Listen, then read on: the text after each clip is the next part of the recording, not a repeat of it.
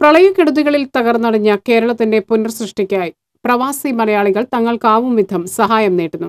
മുംബൈയിലെ സാംസ്കാരിക പ്രവർത്തകനായ ജെ.പി. എന്ന എ ജയപ്രകാശ് പ്രളയകാലത്തെ ചിത്രങ്ങൾ ഉൾച്ചേർത്തുകൊണ്ടുള്ള ടേബിൾ കലണ്ടർ തയ്യാറാക്കിയാണ് കേരളത്തിന്റെ അതിജീവന പ്രവർത്തനങ്ങളിൽ കണ്ണിച്ചേർന്നത്.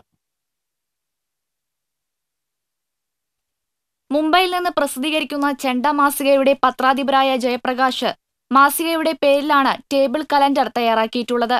പ്രളയത്തിന്റെ ഭീതിതമായ ചിത്രങ്ങൾക്കൊപ്പം മത്സ്യത്തൊഴിലാളികളും രക്ഷാസേനയും സന്നദ്ധ പ്രവർത്തകരും നടത്തിയ രക്ഷാപ്രവർത്തനങ്ങളുടെ ചിത്രങ്ങളാണ് കലണ്ടറിന്റെ പേജുകളിൽ ചേർത്തിയിട്ടുള്ളത്.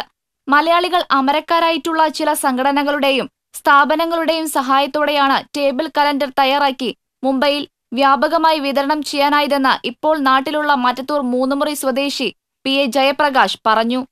ഈ കലണ്ടർ ബോംബെയിലെ ഏതാണ്ട് 10,000-ലധികം വീടുകളിലും സ്ഥാപനങ്ങളിലും സൗജന്യമായി എത്തിക്കാൻ ഞങ്ങൾക്ക് കഴിഞ്ഞിട്ടുണ്ട്.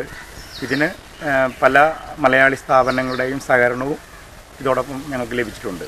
ഈ പ്രളയത്തെ ഒരു ടേബിൾ കലണ്ടറിലൂടെ പുനർസൃഷ്ടിച്ചത് ചരിത്രത്തിൽ നിന്ന് ഭാവിയിലേക്കുള്ള പരിസ്ഥിതിയോടുള്ള അവഗണനയ്ക്കെതിരായിട്ടുള്ള ഒരു മുന്നറിയിപ്പ് കൂടിയാണ് ചെണ്ട ഈ ഒരു നിലപാട് വെച്ച് ഈ കലണ്ടർ എടുക്കാനുള്ള സാഹചര്യം ഒരുക്കിയത്.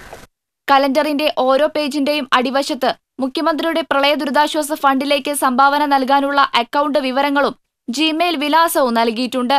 മുംബൈയിലെ മലയാളി സമാജങ്ങൾ, വിവിധ സ്ഥാപനങ്ങൾ എന്നിവിടങ്ങളിലേക്കായി 20,000-ഓളം ടേബിൾ കലണ്ടറുകളാണ് കേരളത്തിന് കൈത്താങ്ങാകുക എന്ന സന്ദേശത്തോടെ ജയപ്രകാശിന്റെ നേതൃത്വത്തിൽ എത്തിച്ചു കൊടുത്തത്.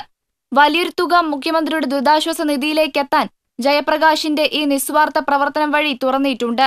ചെണ്ട മാസികയിലൂടെ കേരളത്തിന്റെ സാംസ്കാരിക ഭൂമികയിൽ ക്രിയാത്മകമായ ഇടപെടലുകൾ നടത്തിയ ജയപ്രകാശ് മുംബൈ ആസ്ഥാനമായുള്ള തന്റെ പ്രസിദ്ധീകരണശാല മുഖേന ഇംഗ്ലീഷിലും മലയാളത്തിലുമായി 25ഓളം പുസ്തകങ്ങളും പ്രസിദ്ധീകരിച്ചിട്ടുണ്ട്. T.C.V news, Kodakara.